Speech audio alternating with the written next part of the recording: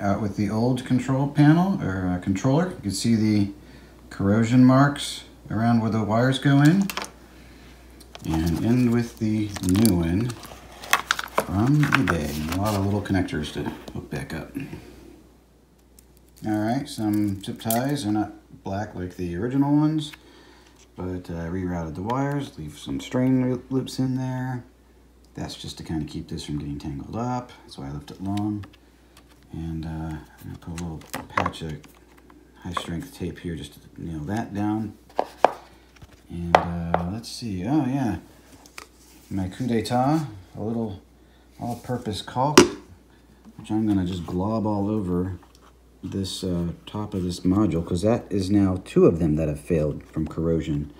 Of course, this seals the vapor and the water coming in the handle from getting inside the door, but there's nothing to stop it from getting onto that. So that is another failure point for these handles. Anyway, hopefully when it's all done, it should be good. I did not replace the paddle gear because this one seems to be fine, and I have lots of extras anyway. I did replace the sensors because I was already here, and the ones that were in there looked bad. There's a lot of wiring to clear up, to clean up, but I'm going to add caulk to the store controller if it works. But that is the whole dealio.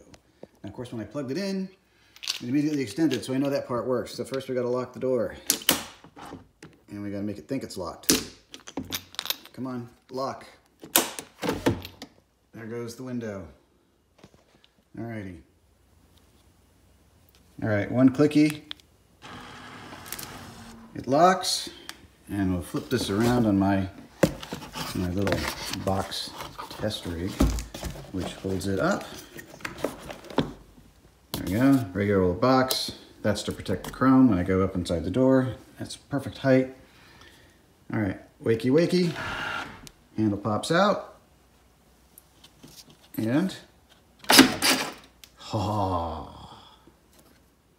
right, one last test. Car is unlocked, but asleep, meaning the handles are pushed in, so they should push to present.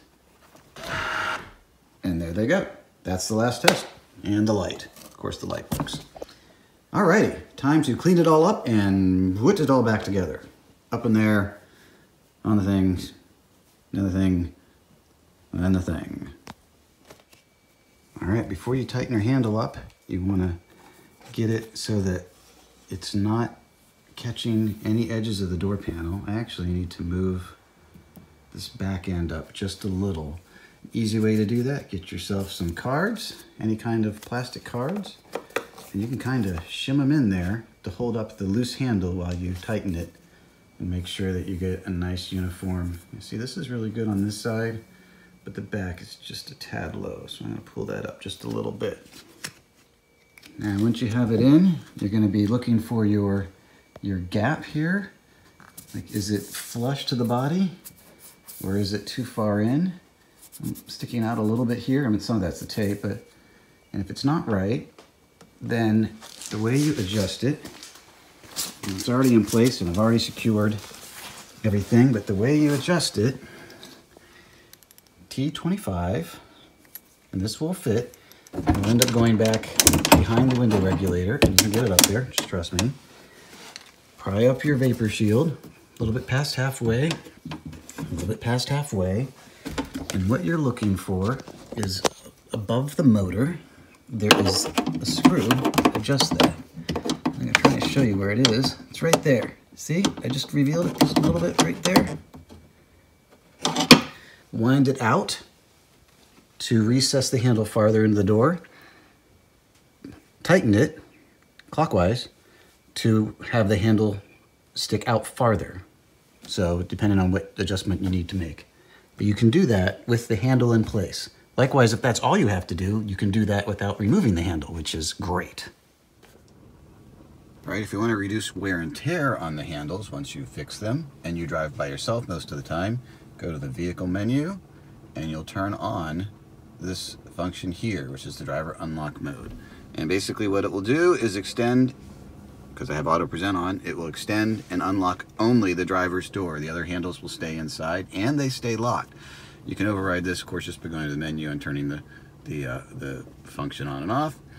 Like on the weekend, if you're going to have a lot of family drives and you're going to use the car, you might want to turn it off for the weekend and turn it back on Monday.